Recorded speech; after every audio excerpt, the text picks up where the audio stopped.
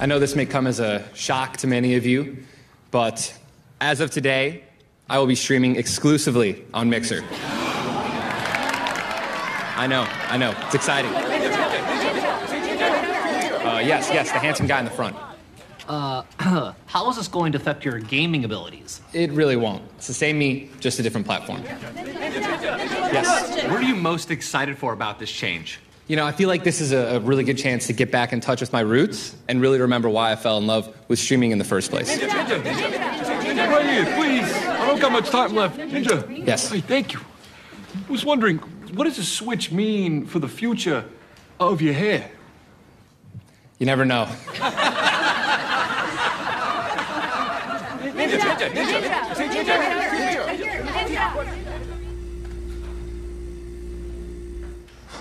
Wow.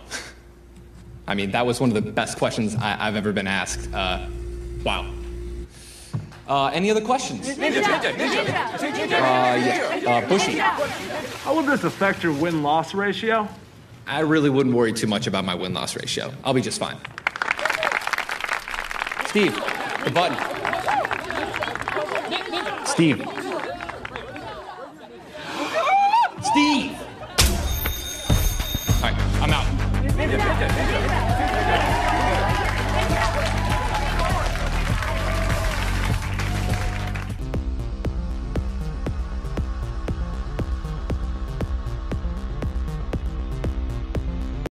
Yo, what's going on, everyone?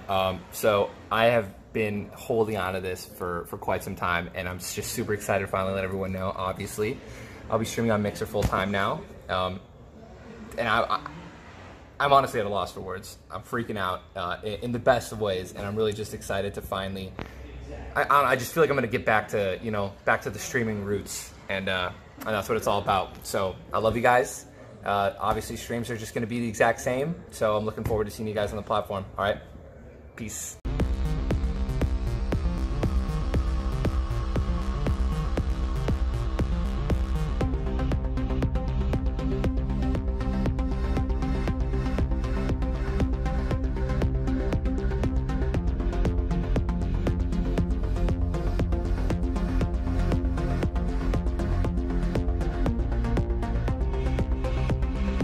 Okay, this is my fucking response to Ninja leaving Twitch to join a website called Mixer, which I've never fucking heard of, by the way.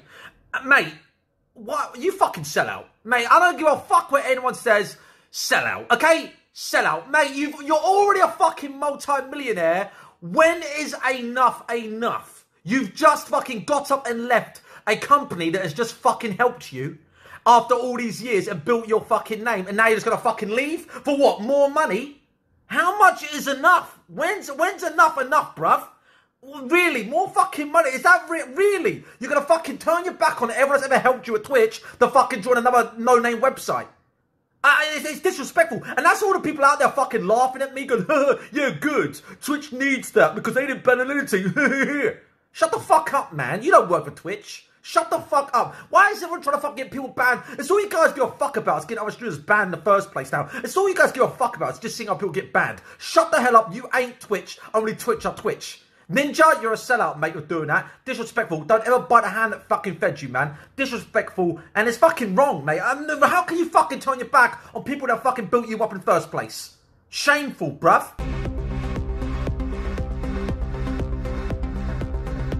Alright. Bye-bye, Twitch. You fucking sluts. Good job, Ninja. Proud of you.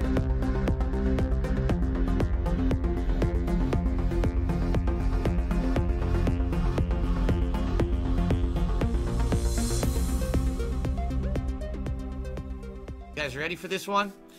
It was just over a year ago. In fact, I think it was March of 2018 when Drake played with Ninja. I've been broken up with. I've broken up with girls. You know, some guys. Wait. Give me your attention, baby. Let me put you on the chalkboard.